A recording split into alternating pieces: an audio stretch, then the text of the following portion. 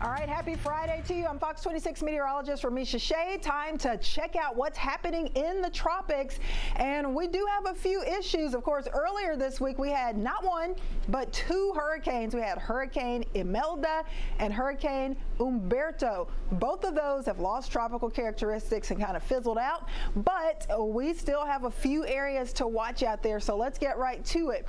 First, though, let's review where we've been so far this season. Of course, back in July, Colorado State University forecasters were predicting 16 named storms for the entire season, 8 of those becoming hurricanes and 3 becoming major hurricanes. Our average numbers are fairly close to that. 14 named storms, 7 of those hurricanes and 3 major hurricanes. So here's where we are so far this season with almost 2 months still remaining in our hurricane season for this year. So we've had 9 named storms. Out of those, 4 have become hurricanes, and out of those, 3 have become major hurricanes. So here are the names. Of course, early in the season, we started off with Tropical Storm Andrea, Tropical Storm Barry, Chantal, Dexter. We kind of had a wave of tropical storms. Then our 5th named storm, of course, which was Aaron, blew up into a monster Category 5 hurricane. Thank goodness it didn't make landfall while it was at that tremendous strength with winds over 150 miles per hour.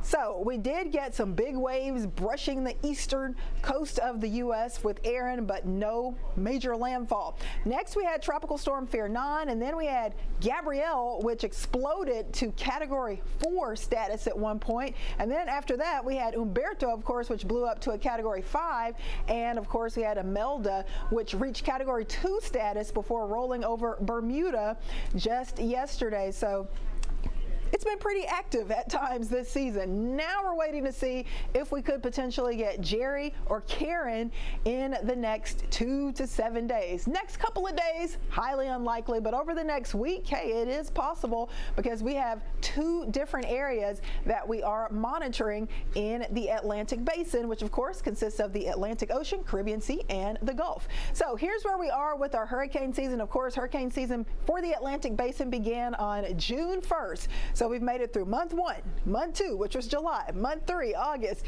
We made it all the way through September, month 4. Now we're into the 5th month, October. We've got to get through the rest of this month, and then, of course, we have November. So notice the peak was right around September 10th. We've kind of been going down the hill, down the roller coaster ever since then.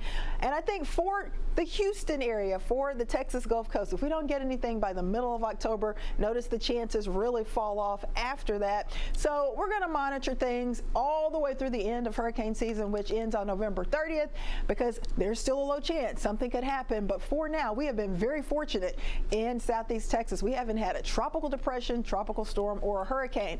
Things could get interesting, though, as we go into the next week. Notice there's an increase in that tropical moisture. We actually have a couple of areas of disturbed weather that we're monitoring. One near Miami, South Florida, another just south of New Orleans.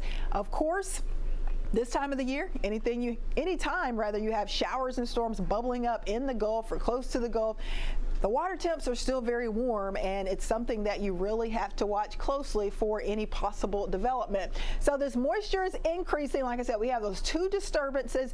I think the greatest shot for heavy rainfall from the disturbances that we have, that tropical moisture, will be the Florida Peninsula through the weekend, that area in red. So really the east coast of Florida. Of course, we had impacts here from those tropical systems kind of brushing by, waves of heavy rain, and now we've got another possible system developing in between the northwest Bahamas and southern Florida. So if you are traveling from Jacksonville to West Palm Beach all the way down to Miami, there's going to be more of the rounds and bursts of heavy rain. So our forecast rain through Tuesday showing a lot of rain, the potential for 3, 4, 5 inches of rain for parts of the Florida Peninsula. But notice the secondary area of heavy rainfall in the forecast. This is going to be the north central Gulf. So this is that other disturbance that we could have as we go into next week. So tropical moisture definitely increasing across the Gulf. Now you may be wondering, will any of that come towards the Texas Gulf Coast? I think a little bit of it will, but the majority of it should stay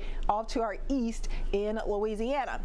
Satellite radar will show the heavy rain that is brewing just to the south and southeast of New Orleans. Some of those showers are trying to get close, but most of that should hang out off to the east of Houston. So I want to put this into motion because our Fox Weather tropical model does show a little disturbance going here. This is going to be through the weekend, Saturday, Sunday, even into Monday, never organizing into anything too impressive. Probably won't even become a tropical depression, but it is going to quickly roll over land, likely Monday, and that will eventually spread a little bit more rain our way. So we've had some lower dew point and humidity levels, but we do continue to have a better shot for rain early next week. So there is that low shot for rain, and there's a low chance for development with that tropical system down in the southern Florida area.